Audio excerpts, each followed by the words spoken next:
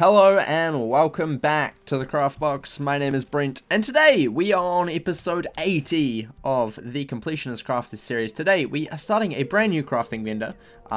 Technically starting them. We have crafted already two things from him already, which is the Doomsday Croc and the Iron Sultan Sinbad Gauntlet. But today we are creating the Fall Wall Cube Castle block.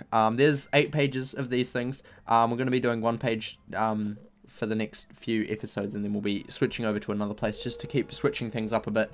But yeah, this is all we need. As always, everything you'll need on screen and the requirements is in order to craft this as well. All that normal good stuff. But this is the housing crafting station.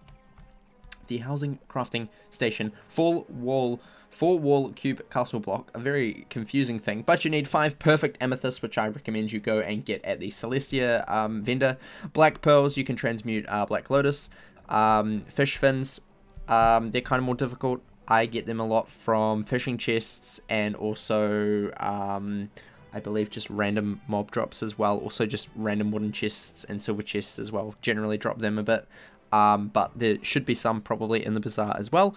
Humongo Frog, go and get that from the bazaar is where I got that one. You can't get this one from Fitzhugh because it's too low level. But anyway, there we go, crafted, lovely, boom. Let's place it down if we can. It is out. Nope, it is.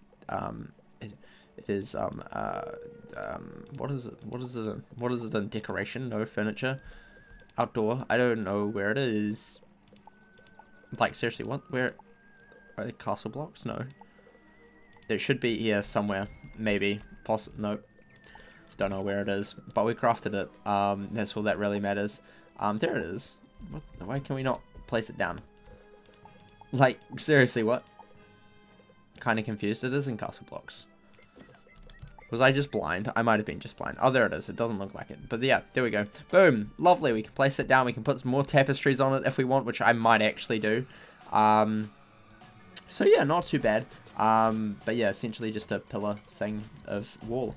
Just a big wall, which I probably will actually utilize for some more of these tapestries around the place. Oh, we can go inside. Wow. Or did I just... Oh no, I didn't just glitch in. You can actually go inside. That is pretty cool, actually. Pretty cool. But yeah, there we go. Not too much of a complicated episode. If you liked, like. If not, that's also fine. Otherwise, press the bell if you have already subscribed, and if you haven't, feel free to. And remember to craft outside the box.